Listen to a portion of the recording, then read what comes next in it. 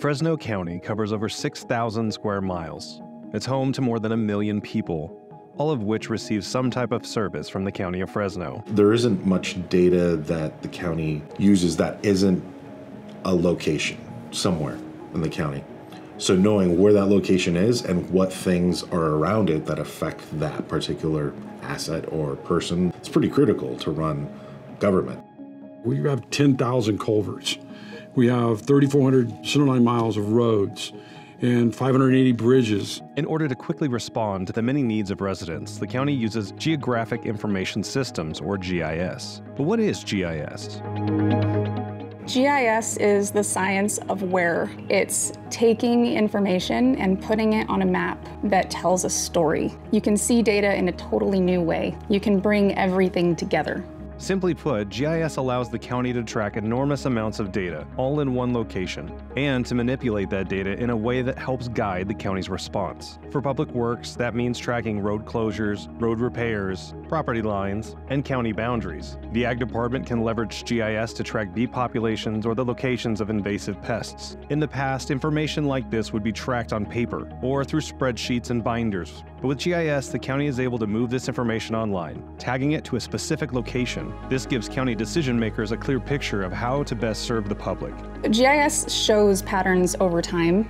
You can see how something is moving, how a fire has spread, where it might be going. You can track how weather is impacting an emergency. It's also making that data live and making that data timely and making that data really count for the people who are out in the field doing the work.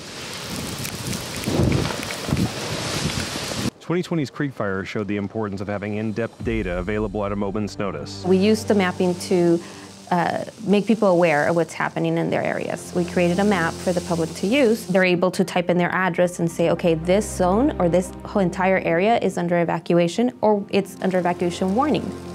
The use of that real-time evacuation map really helped us to save lives during the Creek Fire. And it really allowed us to push the envelope as far as safety of our own people and get our folks in to evacuate the people just in time before the fires. In 2023, the importance of GIS maps was solidified as the county responded to record snowfall in the nearby Sierra Nevada mountains. GIS is a tremendous communication tool. During the recent storm events, the representation of the facts, the data, the flows of the channels and everything else were real-time updated. Our rivers were being tested, our dams were filled up to the top, and everyone was very concerned with the storms coming in. So we brought in live data. Public Works installed sensors on a lot of locations to get data on river flow, on stream flow for our canal system. Then you can see the flow dynamically. By streamlining our processes, decisions can be made on a more informed basis. It's helping them understand it on a much higher level, in a much more detailed way. While using a map created in GIS is meant to be a simple task, it takes a team of dedicated, talented people to make sure the county is operating with the most correct information. It's one of the coolest things that I've been a part of. If there's a project that involves mapping our data, whatever it may be, we're excited. Our community is tight, but we keep each other informed pretty good, and I love that. I love that communication, because now I know, like, oh, okay, we have that available. I could bring it in for my deputies, or I could bring it in for the dispatchers. It could be better informed and help the citizens.